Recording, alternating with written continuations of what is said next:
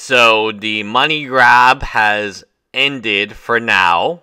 Again, the money grab was basically people upcharging. So I'm going to tell you how much these boxes cost from a distributor. Distributor will charge you $265, $270 a box at most. At most, they're charging you this much for this particular box. And you might be like, oh, how do you know that? Well, because I still have a distributor and I bought a lot of these boxes for my friend. Now, what they were actually selling them for, $500, $600 on whatnot, maybe even more, that's up to you, how much profit you want to make. I heard Alpha Investment was selling it for $380. That's plenty of profit. Plenty of profit, given the fact that you're already paying a subscription, right? Whatnot is one of the places where they just absolutely kill you on price. And if they did pull the 101 ring, I bet you they would steal it. They steal Moonbryons, they steal Downtowns, they steal 101 Waddles. Anytime there's a big hit, there's a temptation that your Whatnot breaker will steal it. It's pretty wild, right?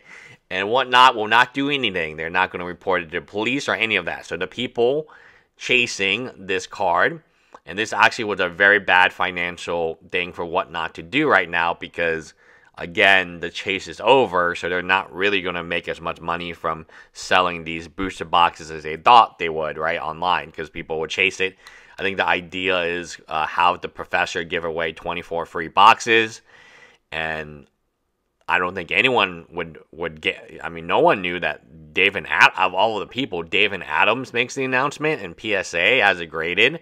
Wizard of the Coast has come out. I mean, this is done, guys. This is a done deal. I know a lot of you want to say, "Oh, it's not done. It's still out there." And a lot of these box breakers, their first initial reaction was that David Adams didn't pull it. They just wanted the box price to go down, which doesn't make sense because they also do plenty of breaks. This is pretty sus, I don't know if when this card was... I think one of the questions we have to ask ourselves is, do you believe that this was actually in a pack? The way it was announced, the way that it all came out, very weird. I mean, I'm not going to say that, because I don't have any proof. I don't think anyone will ever have any proof. I just think there's no proof. There is no proof, right? So I'm just going to say what I think happened. I do believe that what would make sense to me is that the ring got pulled upon release date. Many stores open cards, and I don't see why that would be any different from David Adams. And after release date, they got it graded. It still takes time to grade, right? It's not like they pulled it and announced it instantaneously, or it was pulled on live stream. And it definitely wasn't pulled on David Adams' live stream. Otherwise, they would make a huge, I mean, it would be a huge deal, right? I mean, it would be a huge deal for any business, right? That you pulled it live. That's part of the fun, is that you pulled it live. So my assumption is this. They pulled it in privately before the $1 million bounty. They saw the bounty go to $2.1 million. Then the question would be, why did no one contact the guy with twice as high a bounty? And the answer is because they never had they pulled it. They put a hit on it. They sold some packs. They sold out of their packs, and they're done. And they were finished. That is what I think happened. They had very, very low prices on these collector's edition. In fact, they weren't. While everyone was selling them for $500, $600, $700 on a break on Whatnot, David Adams was selling them for pretty reasonable, $400, which again is reasonable, and they're still making so much money from each pack they sell. David Adams is a huge buyer of booster boxes. In fact, for a very long period of time, the way I got in trouble was the booster boxes I have behind me. They were basically purchased at David Adams' buy list, which was super high. It was like 90% of comps. I feel in my gut that something kind of shady did happen. And now, is it unethical? I would argue yes. Is it illegal? No.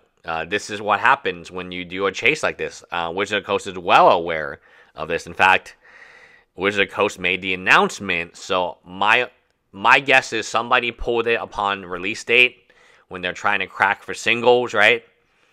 And then they went to Wizard of the Coast. They went to PSA. PSA had to get authenticated by Wizard of the Coast because it's a one-on-one. There's no other way to authenticate it other than Wizard of the Coast knowing. And Wizard of the Coast, oh, you got pulled. Fantastic. Okay, cool. Get it graded. Yes, that's our ring. I mean, PSA would lose so much reputation if they graded a proxy ring. It would be ridiculous. They would lose all their reputation, right? But I think Wizard of the Coast had to get involved in some way. Now, I might say in the beginning, but you might say after. They had to be involved in some way, and the way that they were always going to be involved in the authentication of this card. There's no doubt in my mind that Wizard of the Coast would not. They need to. The only people who can authenticate this card is Wizard of the Coast, and he actually can do that by the serial number of that booster pack and that booster box. Every booster box has a serial number which tells you which palette it came from.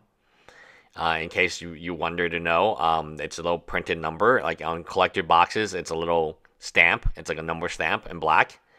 And they would be able to confirm this is not a proxy because that's the correct box that we put it in. I believe Wizard of the Coast always knew it was in a box, and maybe they saw such high demand, and they told David Adams to keep it quiet for a little bit, you know, and also, I mean, it's only beneficial for David Adams.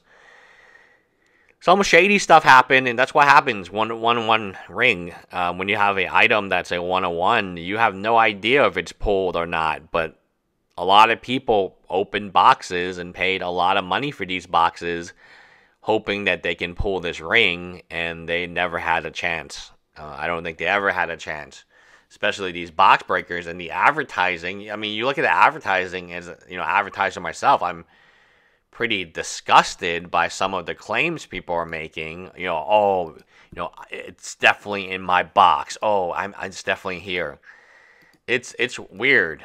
It's a weird situation, and it's something that I look at and I say to myself, thank God I didn't do this, because it was a terrible, terrible gamble. No way that people gambling felt very good about this, in my personal opinion. I don't think anyone feels good about this, given who actually pulled the card, who actually released that they pulled a card. It's one of the biggest buyers in the industry. Very interesting. Very weird. I mean, very weird how this panned out, in my opinion. Anyway, hi guys.